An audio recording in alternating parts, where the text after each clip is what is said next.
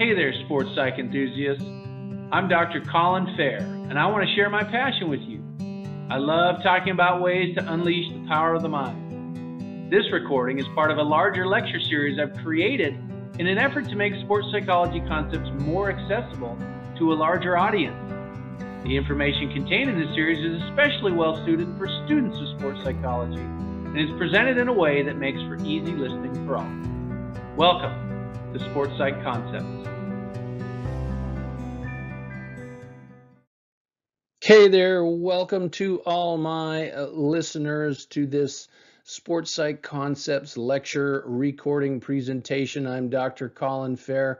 Excited to do this one for you today because it's something that is very captivating to the mind and the attention, and really it's like epitomizes one of the things that athletes do to enhance their performance, and that of course is imagery. So want to go over how do we unlock the power of imagery. So we'll define it in this presentation so you have a working understanding of what it is, talk about some of the key characteristics and key considerations for effective imagery, how to make it good. What is it used for? Like there's lots of different things. We just say, oh, okay, performance, that's one general thing, but what are some more specific uses of it? And then some key aspects of imagery programs, if it's something that an applied sports psych consultant is going to program. And then, of course, I always like to end with some pro tips. So lots of goodies planned for you. So let's jump right in. Okay, so first, what is imagery? We've got to define it. I mean, it's often used interchangeably with this visualization term out there. I've even used it interchangeably in the past, but visualization is just one part of imagery, because imagery, we want to use all of the senses, whereas visualization is really you're just imaging, putting certain images in your mind, and it's really you're creating or recreating an experience just visually, right? Whereas, like I said, imagery, we're creating or recreating the entirety of the experience, including all of the senses. So it is really powerful because it allows athletes to train their technical, tactical, and their mental skills without exerting themselves physically. So you can still work on a lot of those things and have these sort of little micro muscular contractions, because your brain, you're seeing these images, these experiences in your mind. It doesn't your body doesn't know the difference really, right? And so you can basically affect a lot of the things that you're wanting to have happen in a real physical performance within your mind. So it's really amazing. And importantly, all great athletes use this, right, as a way to complement their actual physical practice, right? So with that, it's important to understand that we don't want to use it to replace physical practice, right? But it can be used to enhance it. So that's really an important thing to know about imagery, is like, yeah, okay, you're not going to say, well, I'm just not going to train. I'm not going to go out there and exert myself physically because I don't want to get tired. I'm just going to train using imagery. It's like, okay, well, I mean, you may actually experience some benefit better than doing nothing, but it can't replace the physical practice of actually going out there and doing it. So we have to think of it as something that will enhance that training, most importantly. Now, I've alluded to this already. One way that imagery is distinct from mere visualization is that it's a sensory experience. So we really want to create a vivid and a meaningful experience when we are imaging situations. We want to make it as real as possible. And it's even better if we attach an emotion or some sort of mood to the imagery, right? It can be really helpful for situations that we usually get anxious in. We attach some positive, or you're cool, calm, and collected. You image that in your mind, in practice and in training. You see yourself being relaxed and composed in a situation that maybe normally would cause anxiety. That's a big part of it. But we want to involve as many senses as possible when we're doing this. So we want to involve the kinesthetic sense. Imagine the actual body positions that we're going to be in. So think of a gymnast, right? And all of the different types of movements that they do in incorporating every single plane of motion that's possible. And depending on the particular event, most of those events are using all of them. So we want to engage that kinesthetic sense. Okay, we also want to engage the visual sense, which is an obvious thing, like what are the things that we're seeing, and then more specific than that. Can we get more specific and narrow it down? If I'm a basketball player shooting free throws, maybe I focus on the front of the rim, or maybe it's the back of the rim, or if I'm going to shoot a bank shot off the angle, then maybe I'm looking at that high corner of the square on the backboard. Okay, so we want to really narrow that down and get it to be really specific. You'll see this a lot of times in golfers, right? They're not just kind of aiming for a general area on the golf course. It's like that leaf out there. See that 220 yards away? That's what I'm aiming for. That leaf right there. It's like that small. Okay, so kinesthetic sense, visual sense, the auditory sense can be powerful. So hearing the noise of the crowd, hearing the different things that are going to be there.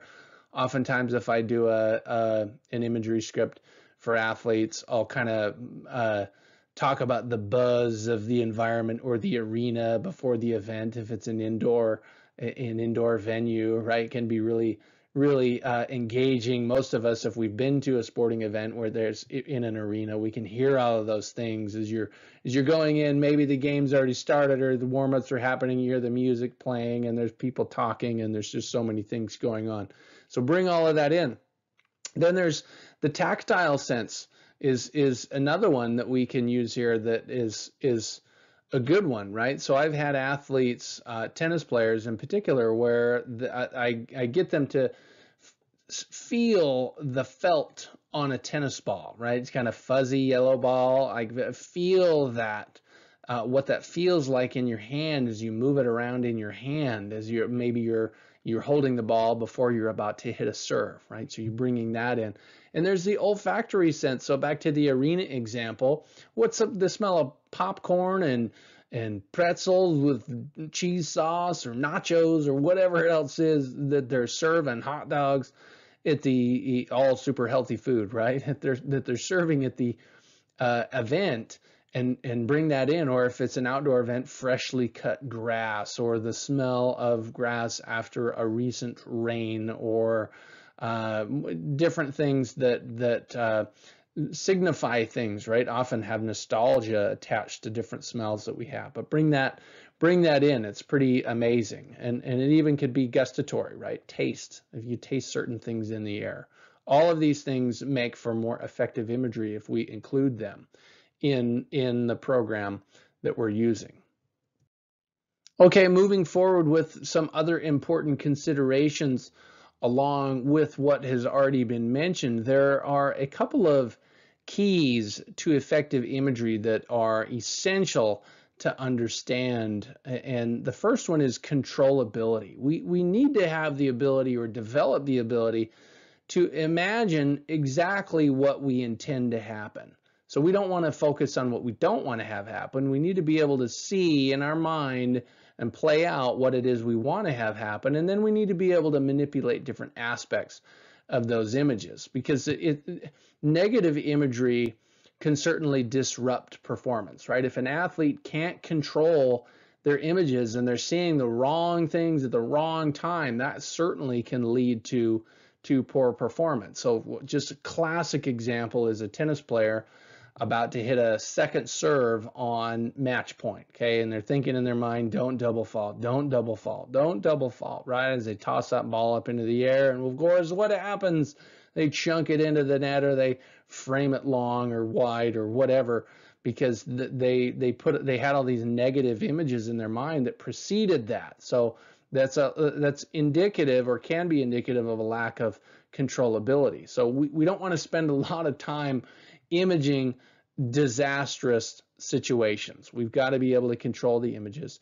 And so that's the first key. The second key is we want our images to be very vivid. So vividness is the key. It's like how clear and detailed the image appears in our mind. It can't be just too it can't be too vague. So okay, it could be something like, well, is the image in color?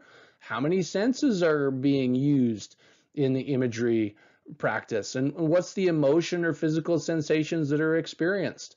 Both of those things, controllability and vividness, are things that can be trained, that can be practiced and developed. And one other important consideration to mention here is that there can be two broad perspectives that we use when we're doing imagery. So it can be effective really from both perspectives, but some athletes or tasks may warrant one perspective over the other. So the internal perspective would be, well, I'm seeing the image from inside my body the way that my eyes would normally see it, right? So this might be the best way to experience kinesthetic imagery, right? Where it's first person, it's through my perspective in my eyes. But there may be times where external imagery might be more useful, where I'm seeing the image from outside my body as if I am viewing myself. So I think of weightlifting is like a great example here, right? Or even sports like tennis or volleyball or different ball sports where I'm stepping outside myself and I'm seeing myself execute the skill. Or if I'm trying to learn a skill, I do this with beginner athletes often. It's like, okay, watch me. This is what it looks like. Repeat it 3 times. Now you go and do it. So they got those fresh images in their mind of what it's supposed to look like, and then they go and practice it. So they have that external perspective that they're replaying. So those are all some important considerations: the vividness, the controllability, and then whatever the perspective is that we're using to have effective imagery. Now that we have a sort of general understanding of imagery, what it is, and some of the keys to make it effective, what can we use it for? There's obviously a lot of things, but how can we break it down to be more specific? Well, there's improved concentration is a classic one. So we can see ourselves in the moment that we're performing on, where we actually focus on the relevant cues. And that can enhance our ability because we see ourselves focusing on the right things at the right time, because many athletes get in those pressure situations and they start to feel a little bit anxious, and so then their concentration fades. It can become too narrow, or in some instances it actually can go in the other direction. Oftentimes it becomes too narrow and so they miss things. So we can improve our concentration ability to focus on the right things because we imagine ourselves doing that. And so then when we get into that situation, we've already been there, so it just happens. So we can improve in concentration, we can enhance motivation, we can see ourselves be successful, and that of course can be motivating itself, or we can make repetitive practice more interesting, right? So persistence, because we see ourselves working through different challenges or problems in our mind, and we see the performance and the outcome on the other end of that, and that can enhance our motivation in a big way. It also can build confidence. So I had a mentor in graduate school who mentioned this, was a national caliber coach, U.S. cross country and Nordic combined team coach, and never forget where he said, see yourself the way you want to become and you will move in that direction. So you can build confidence. See yourself being confident in your mind. We know what confidence is when we see it, and sometimes it's like, well, I don't really feel that, but can you see that? Can you see yourself with that? And when we see it in our mind, and then that's one way that we can build that to get it to where we want it to be, because obviously confidence is important on its own, really important asset to have. We can use imagery to control our emotions. So either to get pumped up or to be calmed down. So it can be sort of an anxiety control before or during competition, because again, we see ourselves experiencing the emotions that we want to have, that are functional emotions, and that we are amped up to the proper level. Imagery can be used for that. We can use it to develop sport skills. So I already used that example with youth sport athletes who are learning a new skill, and maybe I don't really know what that looks like. I don't really know what it feels like. I hear you describe it, but I don't really have a great sense or a picture in my mind. And so we can give them that picture, right? We can look ahead to upcoming skills. We can look back at previously performed skills. But an important thing here is we have to take into account the skill level of the individual. So if we're working with a youth athlete and we're actually putting together an imagery script for them when we're describing all of these aspects, they might not be able to generate those pictures because they just don't have the skill. They're too new. They don't have enough exposure to the sport. So we can use that in an actual practice context where we show them, we give them the images in our mind, here it is, or we can use video imagery. We paint those pictures there so they can retrieve that when we actually use the imagery, and that can be useful to develop those sports skills. We also can use it to develop strategy. So an example here is a quarterback in football might visualize passing options in certain situations. Okay, a runner might visualize different race scenarios. So I've used that one often with athletes is, all right, well, I want you to see all of these different situations that can unfold in the race, and you come up with a response for each one. And you plan that out and you see that happen in your mind. And again, no great athlete who's ever accomplished anything great didn't first see it happen in their mind. They've seen themselves. Every kid on a recess basketball court on a schoolyard around the country, as the bell rings, they shoot the game-winning shot as they run off the court, right? They're seeing it in their mind. They're already doing it. So we can develop sports strategy. We can help prepare for competition, obviously, with those different situations. We can use imagery to help us cope with pain or injury that we're dealing with.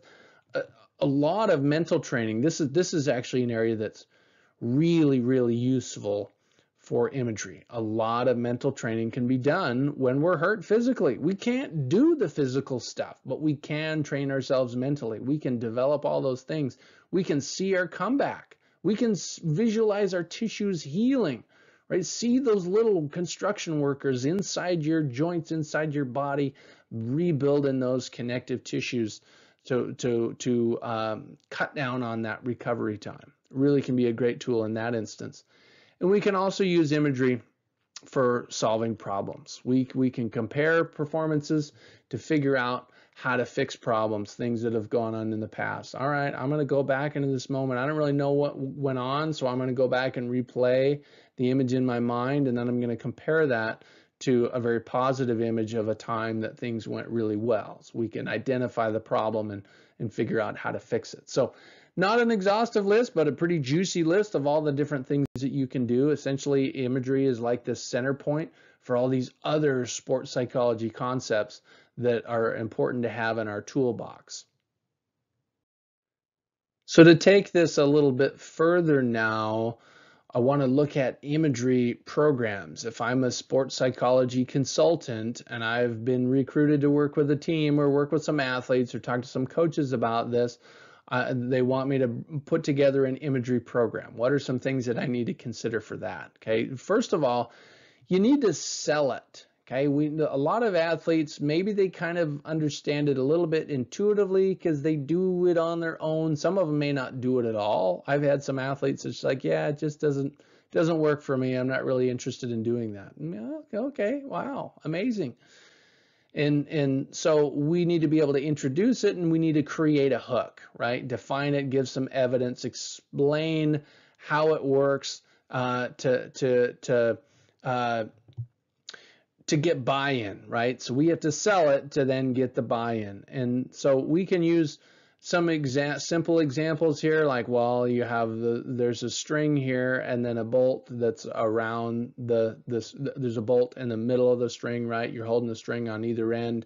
And can you see that in your mind? You paint that picture, or your arm, visualize your arm as an iron bar, for example. So all of this is important to introduce the skill, to help them understand what it is. You get them to paint these pictures in their mind and these experiences, and then you give them specifics about how it's going to be used.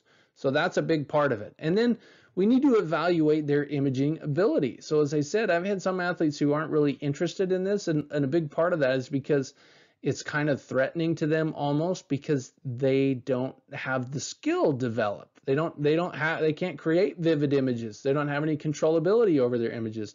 They can't focus long enough to do a 10-minute imagery script. They get distracted too easily. And so then that's not going to be as effective for them. And so we need to evaluate their ability. If they can only concentrate for 2 minutes, then your imagery script only needs to be 2 minutes. Don't prescribe them a 10-minute imagery script if they don't have that ability. Okay, so we can use the sport imagery evaluation, which is a different it's an assessment tool, or there's some other tools out there that you can use.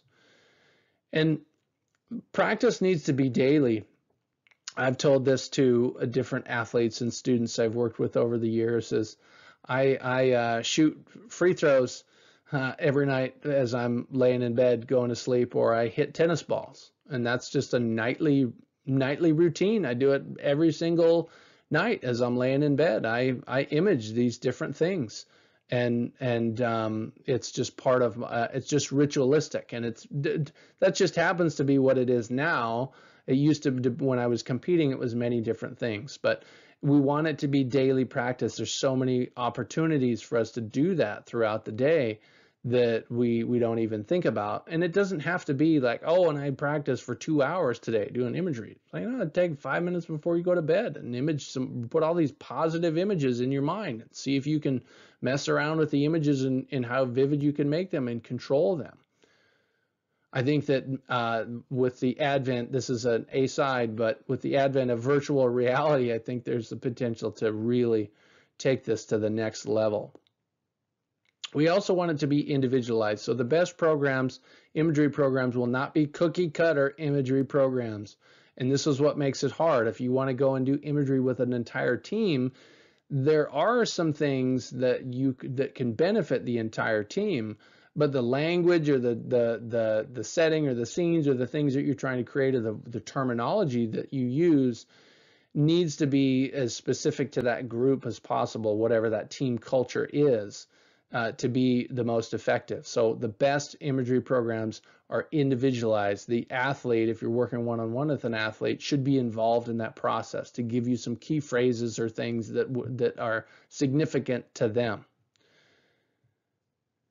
And we want to use imagery in practice and in competition, right? There's different times that we can use it. We can use it before a competition itself. We could use it before a particular skill. If I'm a volleyball player stepping up to the line, I can close my eyes for a second, keep them open, whatever. I want to see everything unfold the way I want it to unfold before I even initiate that service motion. Okay, so we can use it before. We can use it as a whole before competition or before specific skills. That would be during competition. You could also use it, say, during a timeout, for example, or at halftime. Different situations you can use it.